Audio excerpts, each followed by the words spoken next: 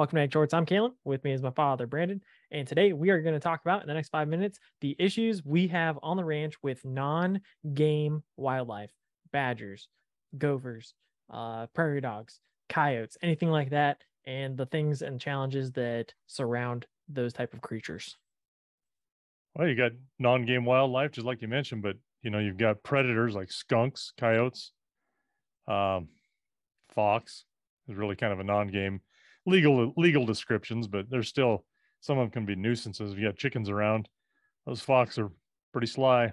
I mean, Mm-hmm. so but prairie dogs are I just hate prairie dogs, hate them, and we got plenty of them. We got some badgers too. They're creating a little bit of havoc out in pastures. I'm finding big badger holes, and that's no good.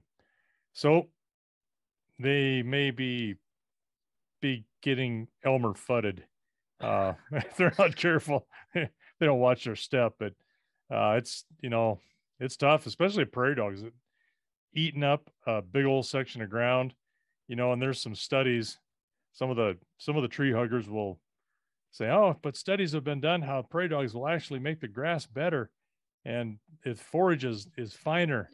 I was like, yeah, as it's coming up, but it never comes up hardly at all. Any grass that's just coming up is very delicate, tender shoots, and it's pretty palatable, but it never gets up because that's what they do. They keep it ate down around there for defensive purposes and for food. And if it wasn't for prairie dogs, we'd be standing ass deep in bad grass, I guess. So these are people, they just don't get it. Yeah, that's something that Braden, as a rangeland management dude, like he said that a lot of times. He's like, there's a lot of studies that do promote the Mhm. the well-being of like a prairie dog, but he says it's kind of there's a fallacy there because it's Right. exactly like you said. Like, yeah, it does say that, but I mean, so would any other thing. If you had rabbits there, or if you had goats Fire. readily available, whatever was available to like eat it down. But the problem is, they're on Fire top does the of it. same thing. You want to Yeah. see something that'll, take the grass out, but when it comes back, it's really nice and lush and green because all the potash that was created.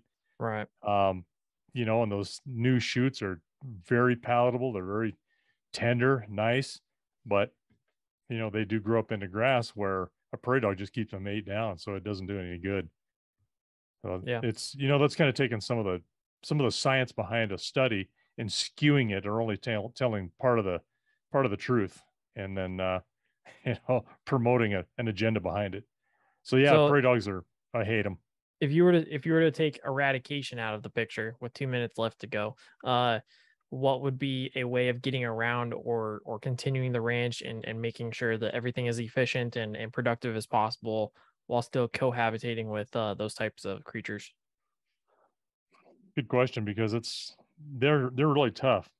Um, that really the only way to fully eradicate them, you can't shoot them. I mean, you can get a few, but you're not going to get them all. Yeah. Um, Poisoning is about as probably effective as you can get. I mean, they tried to introduce some black-footed ferrets in CM Russell Wildlife Refuge a number of years ago, a long time ago, and of course they got plagued.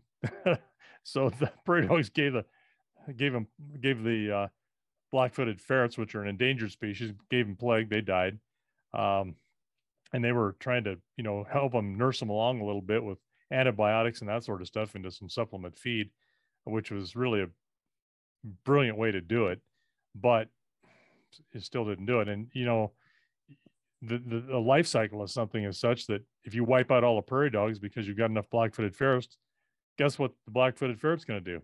It's going to croak. They got Right. nothing to eat because they've eradicated their own food source. So, there's a whole ecosystem just between the two of them that has to exist for a black-footed 30 ferret to seconds. exist. So, other than that, you either live with them, or you really can't do anything else with them. You just have to try to eradicate them, or let them take the ground over. Yeah. Simple as that.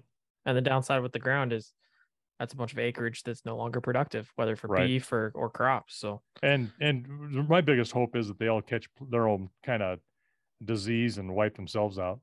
yeah, that's fair. All right. That is non-game wildlife and ranching.